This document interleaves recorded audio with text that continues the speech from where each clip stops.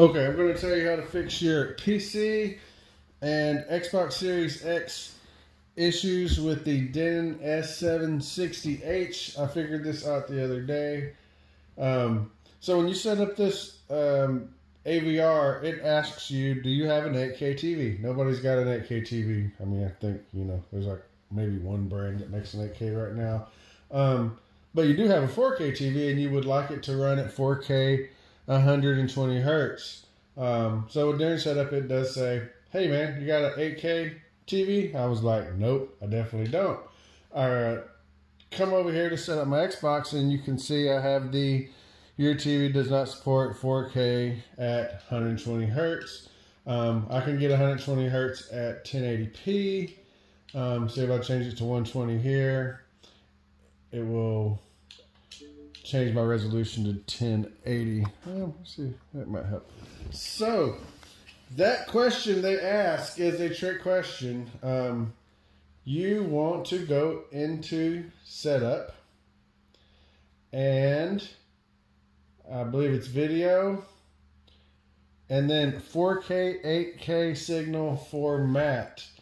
It is not standard. It is not enhanced. You want to select 8K even though you do not have an 8K TV. And so let me back all the way back out. Another trick too is when you're in the setup menu, it doesn't pop up over the screen like it should. I haven't figured that one out. But you just keep hitting back and it'll go back to your last input. So general TV options, 4K. Yes, we're going to keep that setting. And you can see the refresh rate is 120 hertz now. And all of the Xbox options do appear enabled now. FYI, if you do not have a 120 hertz HDMI 2.1 TV, this, that's not going to help. These TVs have been out for about 2 years, mostly in the OLED and the very high-end stuff.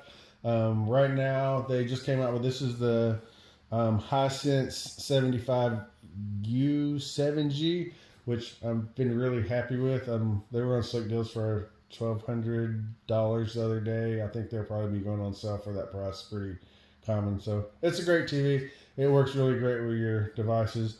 Same thing for your PC. I have a 3080 GTX NVIDIA, and it was also having issues sending anything over 60 frames to the TV. Once I changed that setting, rock and roll. All right, thanks guys. Hope this helps.